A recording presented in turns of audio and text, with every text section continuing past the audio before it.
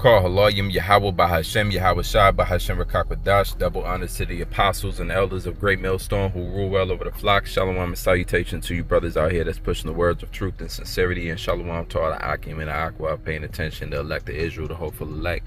Shalom. All right, so going into the fact that the Most High is always ruling. He's all powerful, and we don't have to fear the nation that has, or the heathens that have rule over us. We don't have to fear 2/3 of our own people. We don't have to fear the situation we're in.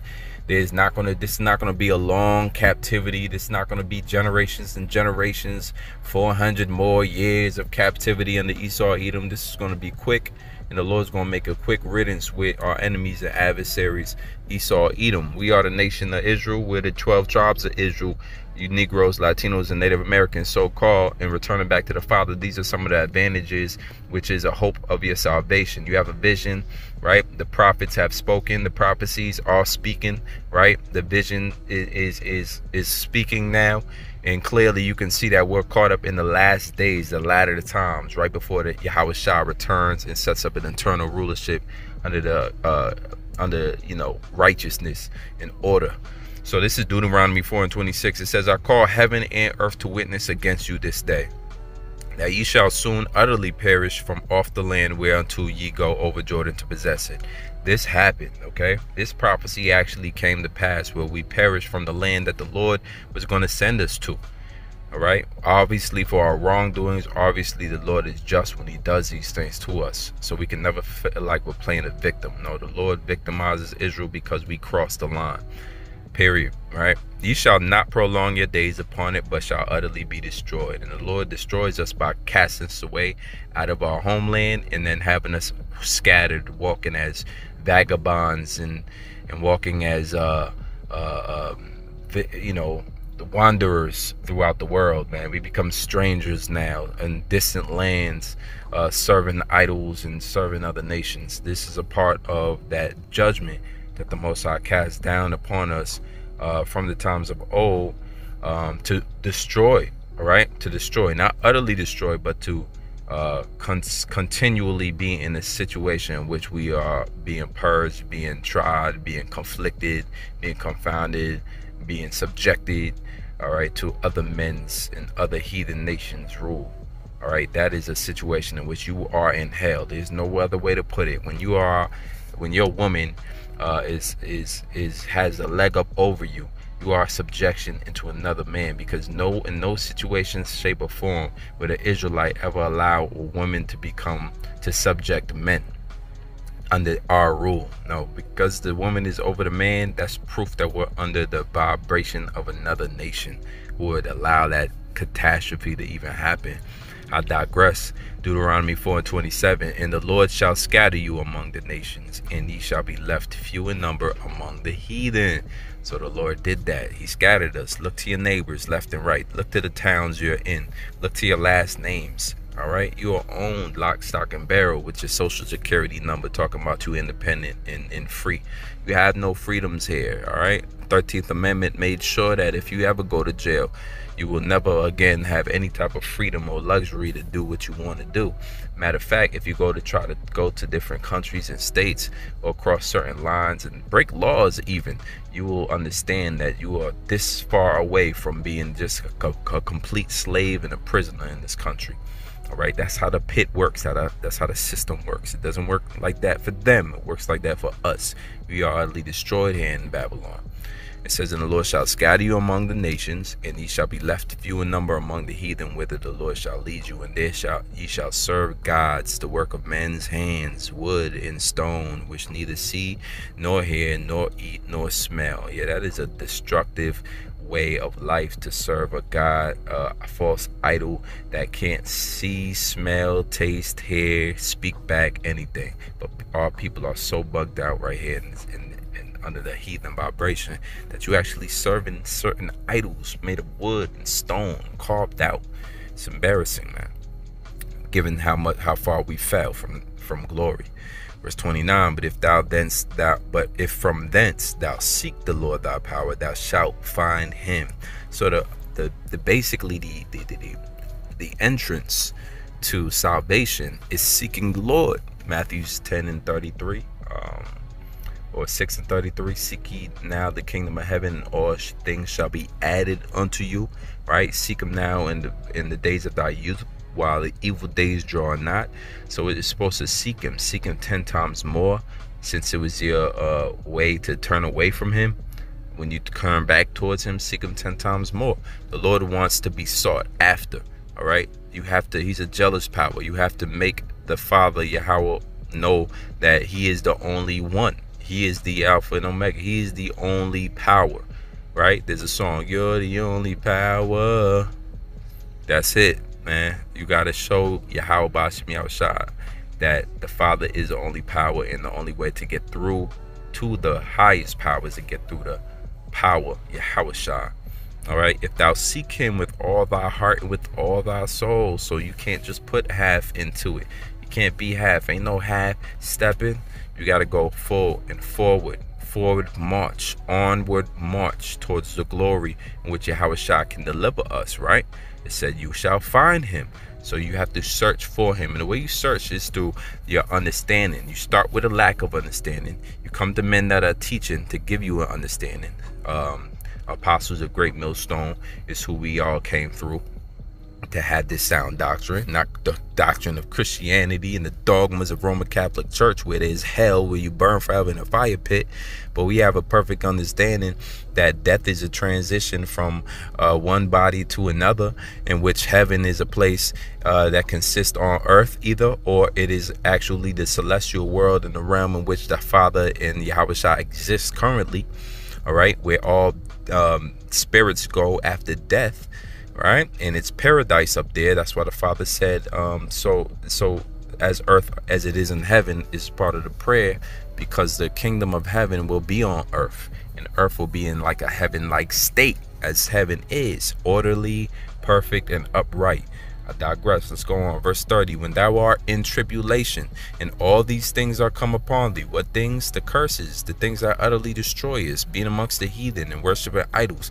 Those are the things that the Lord said, if you will serve me when all these things come to you, and you will in the midst of all your tribulations still have a desire to come towards me and to turn to me, then if thou turn to the Lord thy power and shall be obedient unto his voice. So the Lord requires an obedience factor. All right, which we're doing right now, and calling upon the Lord and asking him for forgiveness and repenting to him. Verse 31, for the Lord thy power is a merciful power. He will not forsake thee. So you know that about our power, man. He doesn't forsake his men. He doesn't forsake his heritage. All right. When you read the scriptures and learn about the Father, you learn that the Father really loves and he's merciful towards and long suffering towards his elect. And he wants to see men redeemed and delivered. That's why he sent his son. For Yahweh so loved the world that he gave his only begotten son. Whosoever shall believe on him shall have everlasting life. So we understand the agape, unconditional love that the Father has for us. And guess what? He showed us that love first. It wasn't us that showed love first. It was the Father by sending his son. So now we can understand the type of love that consists within the body of Yahushua. It says, he will not forsake thee, neither will destroy thee, nor forget the covenant of thy fathers which he sware unto them. So turning back to the Lord is really the enrichment that is written in the scriptures. It's all about turning back to the Lord, being converted, which is the word convert, means to turn back, to turn with, to turn into, to turn back, and be healed, the scriptures say. All right. And verse 32 says, for ask now of the days that are past, which were before thee, since the day that Yahweh created man upon the earth, and ask from the one side of heaven unto the other, whether there hath been any such thing as this great thing is, or have been heard like it.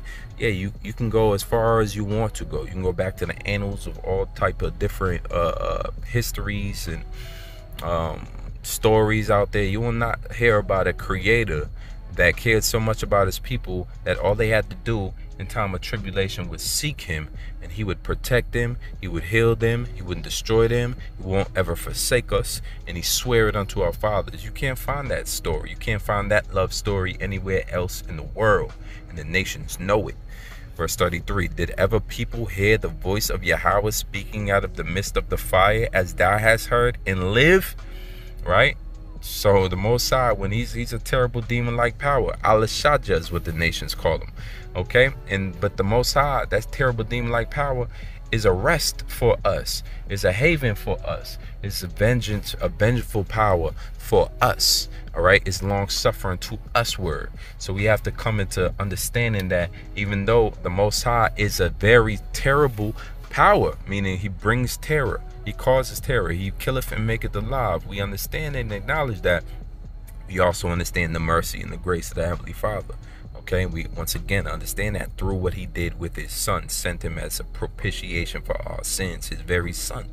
All right, as he was foreshadowed by being Isaac. All right, which Abraham began and attempted to slaughter as a sacrifice for Yahweh, showing he was faithful, and Isaac being Yahweh Shah in the resurrection. Let's continue. Deuteronomy 4, or Yahweh being Isaac rather, Deuteronomy 4:34, or hath Yahweh essayed to go and take him a nation from the midst of another nation by temptations, by signs, by wonders, and by a war? Yeah, which nation did the Lord deliver by all of these ways and these things, as he did for us Israelites? None other. It says, and by a mighty hand, and by a stretched out arm, and by great terror. So understand, the mighty hand of the Lord, the stretched out arm of the Lord, these are the ways in which the Lord delivered us out of Egypt. How do we know that? Reading on, it says, and by great terrors, according to all that the Lord your power did for you in Egypt before your eyes. So we just came out of Passover. We understand that the Passover symbolizes when the Spirit, the Yahweh Shah as an angel, basically came and slaughtered the firstborn children, cattle of all sons, basically the firstborn of all sons in Egypt, declaring that he magnified and he stretched out his hand, and by great terrors will he deliver us out of this nation by any means necessary, right? And he did that through 10 plagues. And so we are very familiar, all right? We just have to refamiliarize ourselves with the ways in which the Lord has cared for Israel, stretched out his arm for us, all right? Which is a figurative term for being endearing, showing your love and your gratitude in delivering, saving someone. With a stretched out arm, you reach to grab somebody's hand to pull them back to safety, as the Lord has did to us countless times through countless generations, and countless times he will do it again if we turn back to him, which we will. Very few of us elect. A remnant, a small portion of us will in these last days, in the midst of all the tribulation that the rest of us is catching. We will seek the Lord, and he will turn back to us. All right, receive us. Unto thee, verse 35, unto thee it was showed that thou mightest know that the Lord, he is Yahweh, he is God, he is a power. There is none else beside him. Out of heaven he had made thee to hear his voice, that he might instruct thee. Yeah, the Lord spake directly to Israel, man. All right, through the midst of the fire, and we did live, as the scripture says. And he instructed us. How? Because he gave us laws, statutes, and commandments, which we are to follow and adhere to the best of our abilities, even under captivity. We still try to keep the Passover and rehearse the righteous acts, because it's a pleasing to the Heavenly Father. And upon the earth he showed thee his great fire, and thou heardest his words out of the midst of the fire. And because he loved our fathers, because he chose their seed after them, and brought thee out. Salakia. Yup. So it says, and brought thee out of his sight with his mighty power out of Egypt. Never gonna forget what the Lord did for us in Egypt. He took us directly out of the hands of an enemy nation who had complete rigor over our souls and control over us. And he did that through signs and terrors, man. Magnifying his name amongst his children, Israel. That's how he magnifies his name, man. He loves and cares about us that much, that we are attached to his name, y'all. It's a serious thing. That's why you can't never speak the name of the Lord in vain. Our livelihood is attached to it. It says to drive out nations from before thee, greater and mightier than thou art, to bring thee in, to give thee their land for an inheritance as it is this day. So we don't have to worry and be troubled about how great America and Esau is and its technology, and we'll never get a foot up, and they're always over us, and we might as well bow out. That spirit of defeat, all right, that spirit of go along to get along, that spirit of just defeat is done with, is over with when you read and acknowledge, and your spirit is activated with hope, that grace abounds in you, and it grants you a desire and an understanding that no matter what adversities and disadvantages your enemy, you have in comparison to your enemy Esau, Edom, the Lord is still providing a way, as he did in during the Exodus, to deliver us out of here through his son. Verse 39, know therefore this day and consider it in thine heart that the Lord, he is Yahweh, in heaven above and upon the earth beneath. There is none else beside him. Okay, so we understand perfectly what the Lord is doing here. He's setting up Esau for the okie doke, all right, the rope-a-dope. He's about to leave him to fall in his own pit that he dug. He's about to fully deceive Esau, because Esau is an unnatural man. He's a carnal man. He's a undesirable. He's a persona non grata man. He's a nasty, inhumane character, antagonist of the biblical storyline that revolves around Yahweh and his chosen people, Israel, man. Verse 40, thou shalt keep therefore his statutes and his commandments, which I command thee this day, that it may go well with thee and with the children after thee, that thou mayest prolong thy days upon the earth, which the Lord thy power giveth thee forever. These are the things that our people understood. We knew, we recited, we believed wholeheartedly. We were not troubled, as some men are, because they do not have the spirit of belief and the spirit of faith, which the Most High grants his children Israel. All right, and this is why we continue to keep the Sabbath day holy, as to the best of our ability. All right, we continue to honor our father and our mothers. We continue to sow seeds of righteousness. All right, we continue to give double honors to our apostles and elders. All right, we continue to not render evil for evil. All right, because the Lord, our power, reigns from on high, and it is in his mind to deliver us out of all temptations and out of the hands of our enemies, Esau, Edom, in these last days, which was steadily coming upon. This is Nehemiah 9:31.